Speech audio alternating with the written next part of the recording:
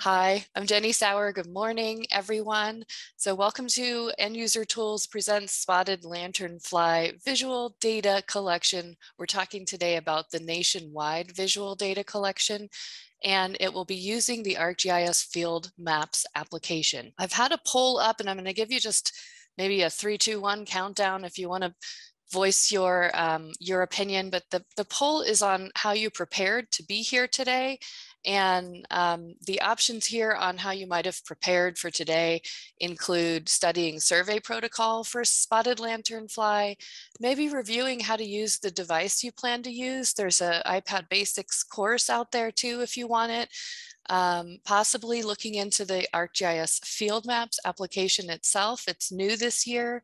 There's a user guide. There's been some live training, and there's a recorded 10 video series for you to use kind of in bite-sized pieces if you want. And then maybe you just might say, I'm here, aren't I? Come on, Jenny, give us the training we need. And we will. It's not going to be too difficult today to work through that. And a few of you also said other. I'm going to end that poll, and thank you so much for those who kind of added their little preparedness planning that they did. I see a lot of you took advantage of training that's out there, and that's great. That's really the first thing I want to share with you today. We're going to talk today about, as I mentioned on the outset, we're going to focus on the nationwide spotted lanternfly visual surveys, which only record data in states where there is no known presence. So there should be only negative records here. For states where there is a known presence, they have a separate map. I'll show you how to identify your map if you're in one of those states. I believe right now there are 12. So sorry for coughing in your ear. If you are in a state where there is a known presence, you would use a different map to record that data.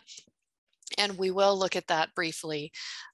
Again, your Spotted Lanternfly multi-state coordinator is Matthew Travis. He's responsible for communicating that survey protocol and training as it comes out. He's the one that you would contact to say, we need some training on this topic, or maybe there was training, but we need some more. So Matt's your person for all things survey related, the program itself. And he also was responsible for making sure that the fields and the data being collected was correct with cross-functional working groups and our data group. So being here will make everybody happy and should help reduce any kind of worry that you might have over using a new app a little bit and build some confidence if you have not used this Field Maps application before. So 2 quick resources I put in the chat box already. I'm going to show those to you. So first, we've got the Mobile Data Collection Tools webpage. I would bookmark this and check it often. There's a lot of information here, and it's all going to support program data collection. The top half of the main page is all document kind of oriented, and the bottom half is all video oriented. And some of you may have noticed the training here today is being recorded. That will show up down here in the video gallery. I've just got to kind of process it and get it hosted, but it will show up right here too. So if you missed something, if I spoke too quickly, or if someone missed this training and you'd like to review it, it will show up down here. It gets categorized a little bit, and it will show up under past programs. And these are trainings that have happened so far this year. You can also always search here in the search box. So a few things that I've already mentioned, this training events page. Some of you may have come to this training today this way, but this is where we list all scheduled training. And so you can see there's a few more for Spotted Lanternfly already kind of on the schedule. We'll see another nationwide training May 26th, and Otis has some training scheduled as well. So keep this website handy and have a look at that often. Just moving back to the main page, we also have under general training, we've got a user guide for field maps. You may have noticed down here, there's a foundations category, and field maps has, this is where you can find those 10 videos. PEST program specific training. also gives you a little specific little manual and quick reference for every Spotted Lanternfly app that's created by my team. And so you can see right now there's a lot in development for 2022. But the one we'll talk about today is sitting right here for you. The SLF Nationwide Visual has a little manual and a quick reference.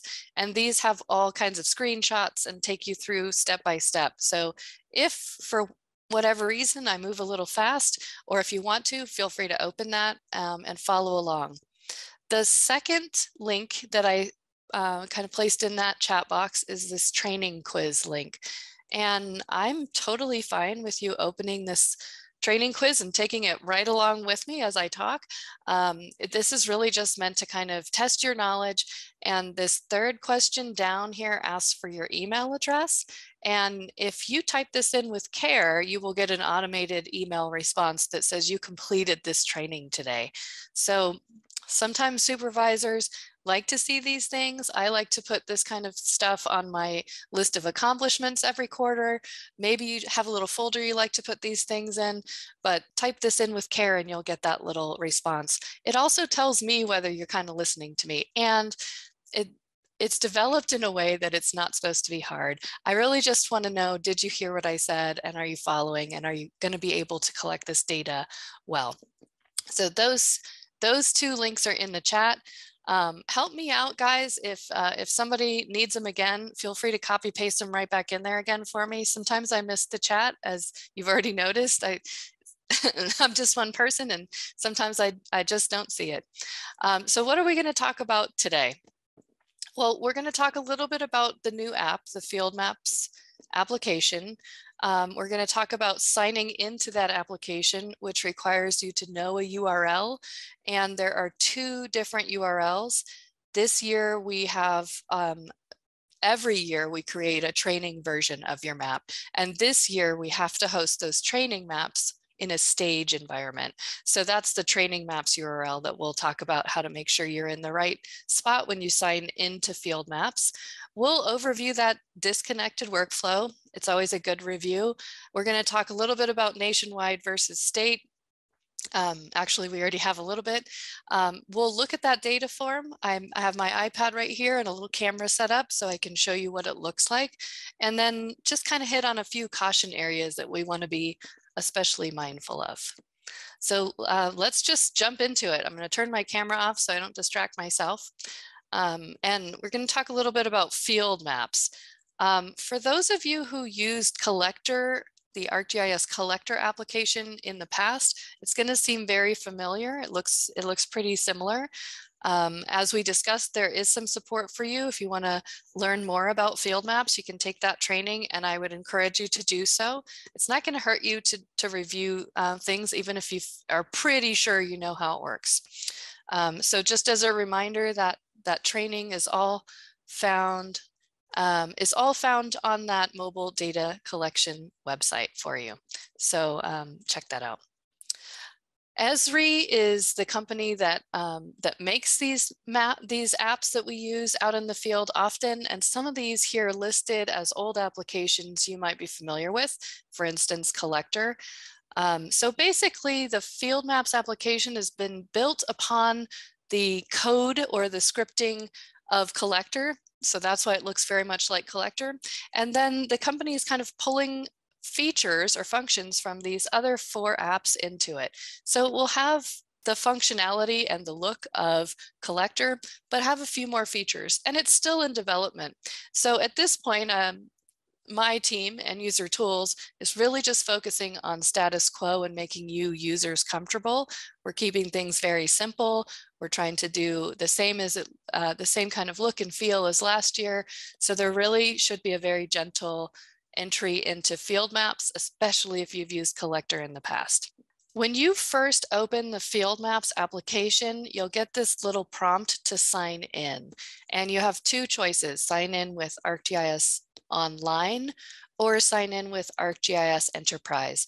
And for PPQ users, all of our apps are housed or hosted in the Enterprise portal. This is where our PII can go, where our sensitive data can be housed safely and securely. So we're always going to tap sign in with ArcGIS Enterprise. And this is where it gets maybe a little tricky, because the first time you sign in, you will have to select specify a new URL, and you will have to manually type that in with the keyboard. And then ever after, it kind of holds, see up here, it holds track of that URL for you. And this is that enterprise URL where our official maps are held. And so ever after, you tap sign in with ArcGIS Enterprise, and then you can just tap the URL as it's listed there for you. But the first time, you're going to have to specify and type that in for yourself. And this is where it gets into those two different kind of sign in options. So that URL that you type in, you may be good enough to recognize that that's this top one, and it says MRP in the URL, maps.mrp.usda.gov/ArcGIS. That is our official data collection enterprise portal. It is the USDA MRP managed portal. However, as I mentioned earlier, we also create a training version of every map. And these training maps are really out there so that you can practice, so you can fool around, so you can demonstrate things. Today, I'm going to use a training map to show you how this nationwide visual survey looks. Maybe you want to do an exercise with your crew and just kind of play around in the map and feel comfortable. We want you to be able to do that, but we do not want you doing that in an official data collection map. So we have another map copy of that. The training maps then would be for all of that play material. No official data should be collected in a training map. Official data should be collected in that official MRP site. So you could see maybe the difference here. That top one has MRP, but this bottom one here says maps-stg.mrp. So think of that as stage. And if you are assigned into this staging environment, all the maps here are training maps and practice. So really what you have to be mindful of is, if you've been practicing or playing in a training map, sign back out. I'll show you what that looks like quickly today, and sign into the official data collection enterprise portal. So only official data can be recorded in that official MRP URL, and training data should stay in the training map. So that's a question on the quiz freebie there for you. Make sure that you're in the right one. Disconnected mode workflow. This workflow is probably pretty familiar to a lot of you. The key takeaway really is that the Field Maps application was specifically designed to operate in disconnected mode, meaning while not connected to Wi-Fi. And this is really excellent for those of us out in the field. Sometimes we're out in very rural areas, and, and we can collect data, come back to the office, or sometimes even a hotel, connect back to Wi-Fi, and then synchronize our data back to that hosted map.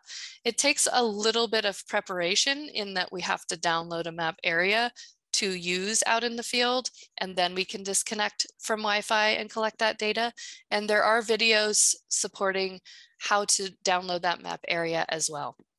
So just a little reminder there that that is a really great workflow for us to keep in mind and to prepare for and use. Which brings us to already the data form. This is a PPQ configured iPad. I use it for testing, so there's probably a lot of other apps here on it and some things that don't normally appear, but this page of all of these survey applications should show up on your iPad if you have a PPQ configured iPad. If not, you should open a ticket with CECIT and make sure that configuration is corrected. And so as with all apps, we are going to locate that Field Maps application and tap it to open it. Because I was signed in previously, it's pulling me all the way back into the last map I was using. So I'm going to hit back twice to get to my main maps page. And I'm pretty sure that I signed into this stage portal, and I can tell you why. I see a bunch of downloaded map areas here, and you can see a real nice tip is the beginning of that title says training in all caps. The thumbnails all say training on them. And I see this group here, the PPQ End User Tools Training Group. This is where all of our training maps are shared to, and you can add yourself to this training group. There is a job aid on our webpage, the Mobile Data Collection Tools webpage, under the Field Maps section. There is a little job aid that will show you how to join this group, or you can always ask for help and I can help you join this group. But I'm just going to open this group to show you what it looks like. You can see all of these maps are training versions. We have 2 SLF maps in here right now. One I will share with you today, the nationwide visual surveys. But I did want to point out what it looks like, a state survey map. We've still got training here because we are in a training map. Officially, the official map, if I signed in to the official MRP portal, will not have training, but it will be titled similarly after that, PPQ SLF, and you see this is a Virginia version. So if you are one of those 12 states, you would see your state abbreviation there, and that's how you would know that's your state map. This map is still in testing right now. This is the first one out. So we're not going to look at that yet today, but we will look at the nationwide one. Just going to go back once. Let's say you're unsure whether you're in stage and you need to enter official data. When in doubt, sign out. When in doubt, sign out. So do not enter official data in a training map. And just to show you how to do that, you'll go to your profile up here, kind of scroll to the bottom here, and there we've got the option to sign out. And then that would start you back at the beginning and you would choose the official URL and sign back in. I'm not going to do that here today, but I am going to open, I have previously downloaded, you can see it says there are offline areas here, the nationwide visual survey map. So I'm going to go ahead and go in and open that downloaded map. And you can see I've been playing around a little bit. I've got some points here on the map already. A couple things along the top that I want to point out. This is your sync button, and I'm going to tap that to show you auto sync should be off or disabled. This toggle switch turns that on or off. And we do not want auto sync enabled for the reason that auto sync will make decisions on when to connect and sync that data. And the number one reason why a sync doesn't work or doesn't go through, or you have a partial sync, is a poor Wi-Fi connection. So you want to do that data sync when you are assured of a reliable Wi-Fi connection. So we want you to do that manually, which would mean tapping that icon here and then tapping sync. As you can see, I don't have any pending edits at the moment, but that's where those would be listed. Then we have a layer icon. And if I open that, you should see the same thing in the official data collection map. In this case, these are all layers labeled with training, so we know we're in the training or the stage portal. And we do have a reference layer from last year on visual surveys that is defaulted to off, but can be turned on. I'm going to turn it on, but we won't see anything. I'm kind of in a weird spot. I'm in Colorado, so we're not going to see anything here. And then we have a markup layer that's defaulted to off. More on that in just a second. There is a search feature here that may be helpful, most likely for maybe locating a previous visual survey. You could try typing things in if it's enabled. And then this overflow or 3-dot menu has a few more cool things. The legend may be helpful to you. And the legend will show you the meaning behind the symbology on the map for all layers that are currently visible. Now, remember, we turned on that reference layer, so we have that layer listed as well. And there's a few more we can scroll up and see. I'm going to exit out of that. And then finally, the markup layer. And the markup layer is a cool new feature to field maps, and it really is just a layer that you can mark up. So if I open that, you can see I actually have a few markings on the map. The caveat or the warning behind the markup layer is there are two. Number one, it is not an official data collection layer. And number two, it resides on your device unless shared. So private to your device, not official for data collection. and private to your device. And so you can add a point, you can add things by just hitting that plus button. I can think of quite a few options maybe that might be helpful to you. I'm just going to mute one of you here. Okay. For instance, this little point here, I've labeled as a good lunch spot. You might be able to think of a lot more useful ways to use this markup layer, but I would defer to your supervisor for use here. Another option, I kind of drew a little area on the map and I marked it for maybe some trapping. It's a public access trail, and just kind of describe the area. Maybe I should look there later. So that's just some ideas on how you might use that markup layer, but remember that it is not for official data entry. Don't record any comments here. Make sure that goes in the main data form. And it's just living in your device unless you share. And I'm sitting in my basement, so I am still connected to Wi-Fi just to make sure this demo goes well. But this share button here will allow you to either take a screenshot of what you see on your screen or the entire markup layer. And while connected to Wi-Fi, it will allow you to upload that layer to the enterprise portal as well. So that would be a way to share. But again, keep in mind those warnings and make sure that you work with your supervisor. I would love to hear if you find a cool way of using this markup layer, but that is, that's the gist of the markup layer. I'm going to tap on the screen. Recording data in this nationwide visual survey, if you want to add data, it's pretty simple. You hit the add button, and there's an add button here down at the bottom right. So we tap that button and we're presented with the first question, which is asking us to identify the host. And so as you can see, the SLF nationwide visual surveys are symbolized on the map based on the host. And so your first question is, what is the host? And again, you would fill this out based on survey protocol. I don't know survey protocol, so I'm just going to choose, let's go with our Atlantis there. And you can see the point was immediately placed right on top of where I'm located. For the sake of this demo, I'm going to pull that away and place it away so you can see it better. And there we are, that's our point. And then the data form opens here to the left. And you can see there are some default entries. The agency is defaulted. If you tap the field, you can change that to anything on the list. I'm going to leave it alone and hit done. There are required fields indicated by these stars or the asterisk. And there are some that are not required that do not have an asterisk. So well, I'm going to go ahead and fill this out quickly, although missing a lot of probably survey protocol. I'm just going to label these as tests. You can see it pulled in the host name for me. I'm going to leave those blank, and I'm going to put test in the comments. Now, you're probably already saying, don't forget the date, Jenny, but I want to point something out because this submit button is actually active already.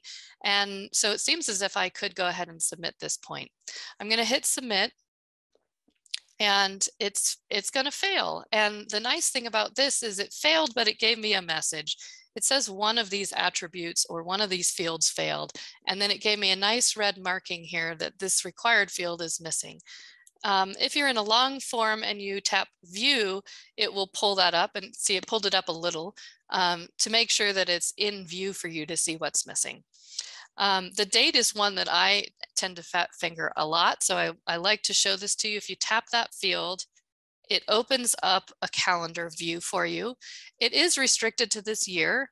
If I go back to December, for instance, if I can, come on, there we go. You can see it's not really selectable except for the last day of December. So it doesn't really allow you to go outside of this year. Let's say I accidentally was, kind of moving around and tapped a date other than today. I can bring it right back to today by tapping today. And then I can tap again and close that calendar view. And I recommend this because I have a tendency to scroll and accidentally tap calendar dates. So once you have today, go ahead and close that up. And then we'll go back to the top, and I always recommend you review your data one more time. Just give it your eyeballs one more time and make sure that you've entered everything correctly. And now we can hit submit, and it submits the point. And that's really the gist of a visual survey. Let's say we need to edit one. Well, we've just entered the data for this location, this visual survey, and so it's remained selected, and that's indicated by this kind of blue halo around it. But let's say for the sake of the demo, I'm going to close that data form. Let's say we need to edit a different point. For whatever reason, the information entered there was incorrect, or I came to find that there was actually an egg mass or something there. So you just tap and select the point, as I have, and you'll get that select point is selected with that blue halo around. And in order to edit this data form, it's going to show up in a view only. And to open editing, we can either tap this pencil here at the bottom or scroll up and find that pencil again where it says edit and tap that. And now all of the fields are open to editing. I'm going to say, let's say it was actually not a transport vehicle. It was actually a grape. And you can see that changed the symbol on the map right away. And so that's how you would edit that field. Now, I would always take a moment to carefully consider the entire data form while editing. And then you're going to go ahead and hit submit for that edit. And there we go. I'm going to close that data field form and show you here at the top, something's changed with our sync button. These used to just be two arrows, one coming in and one going out. And now the arrow going out has this little dot. So this is a little indicator that we do have edits waiting to go out living on our device in my downloaded map area. And this is where at the end of the day, when you reconnect back to Wi-Fi, which I am now, you would go ahead and tap that. You can see the two edits that we did together today are listed here, and you are able to review them and make changes if needed. And this is where you would tap sync now to go ahead and sync. Caution areas. Some of these we've already covered. In fact, we've covered all of them, but let's talk about it one more time. The two URLs that you want to pay very close attention to, I've labeled one as real and one as training. One is official, the MRP, the USDA MRP portal or enterprise URL is for official data only, and be very careful that training data lives only in a training map and that official data does not go vice versa into the training map. Use that disconnected data collection workflow. It is how the app was designed, and it makes things convenient for you out in the field. The submit button used to be grayed out in collector. That was a collector feature. Now it will give you messaging and help you complete required fields. And the reason why it would fail is an incomplete required field, or also if your GPS is not meeting that requirement. I'm meeting it even in the basement, which is pretty good for basement life. Be careful with your data collection. I think this goes without saying, and you're all pros out there, but it's just a good reminder. When you complete a form, always to go back and have a look at it again. Be sure that you're doing that daily data sync when you're working offline. We recommend that first thing in the morning and last thing at night. And again, that markup layer is a new feature. Remember, it is not an official data collection layer, and it lives on your device. So remember that unless you share it, it really is just kind of like writing in your diary. Some places where you might be able to get some help. We talked about a few things today, but there could be all kinds of questions that you have. Anything related to the program itself could be directed to Matthew Travis. iPad issues, for instance, if you forget your passcode or somehow it's not working, or if that Field Maps app isn't there, open a ticket with CEC IT. Portal access, getting access to this sign-in or the Field Maps application itself. You want to kind of follow this hierarchy. Start with your supervisor, but your supervisor also has a couple of options there below to kind of reach a little further.